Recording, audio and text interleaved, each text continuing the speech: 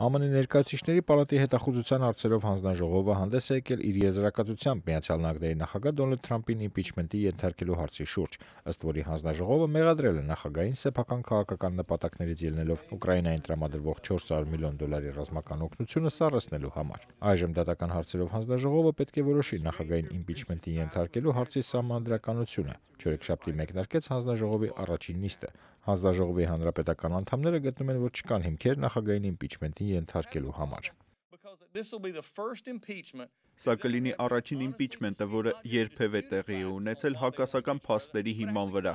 Արդյոք եղել է ճնշում կամ փոխհամաձայնություն, թե ԱՄՆ նախագահը եւ թե պարոն Զելենսկին ասում են, որ որևէ իրավախախտում չի եղել։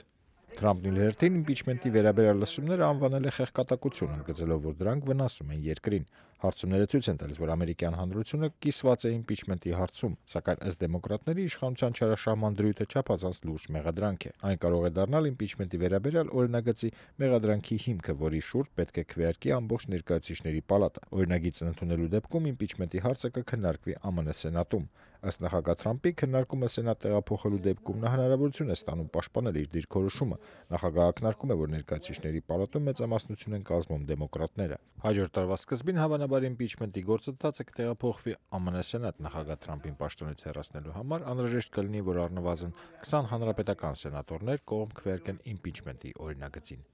Արամ Ավետիսյան, Ամերիկայի ձայն, Վաշինգտոն։